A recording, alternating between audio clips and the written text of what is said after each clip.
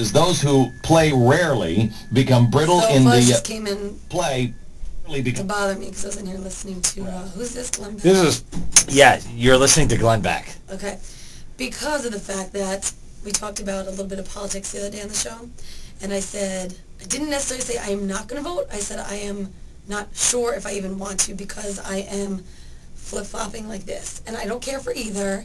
And a woman had called and said it's pure laziness and lack of education to make somebody not vote. But I believe I'm not just going to go and do it just to do it. So I am trying to educate myself and hear these conservative, are they Christian, Mormons, whoever they are, who are very hardcore. But then I'm going to go to the other side and hear some liberal Democrats. But I'm going to make my decision. You want to know a good website to check out? What? MyFoxNY.com. I don't like Fox. But no, listen, they have a whole political breakdown.